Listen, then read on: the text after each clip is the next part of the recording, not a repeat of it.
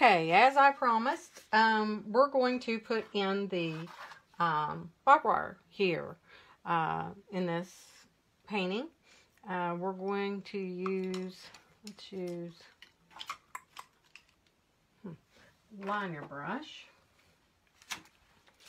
And we're going to go with, you can use, it's kind of a rusty color, so you can use with a little round, or you can use a script liner.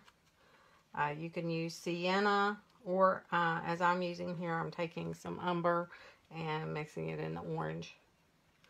Because you're going to have a dark under painting first, and just go in and paint the look of the wire. And the wire kind of course you can't see it in front of the stump.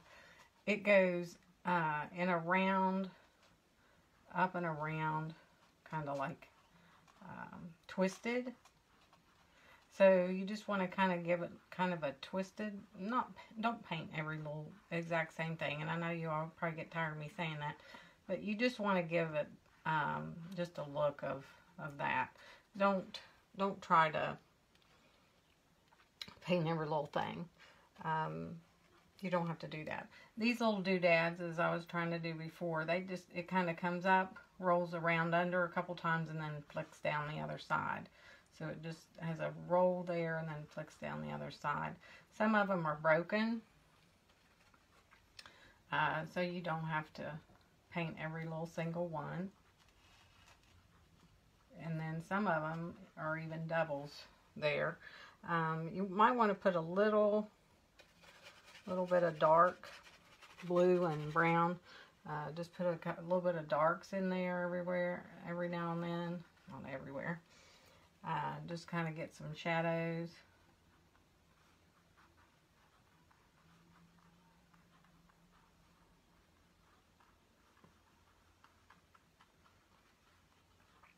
And then I'm going to go into the white to just kind of get a lighter color and just kind of do some highlight here and there to give it just some form, show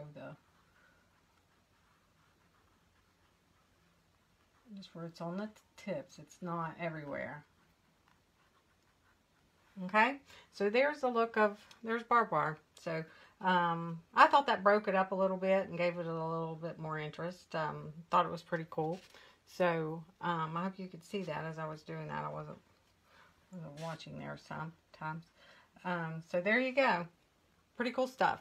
So that's a little bit more interest to the painting. So enjoy that, and I'll see you next time. Thank you.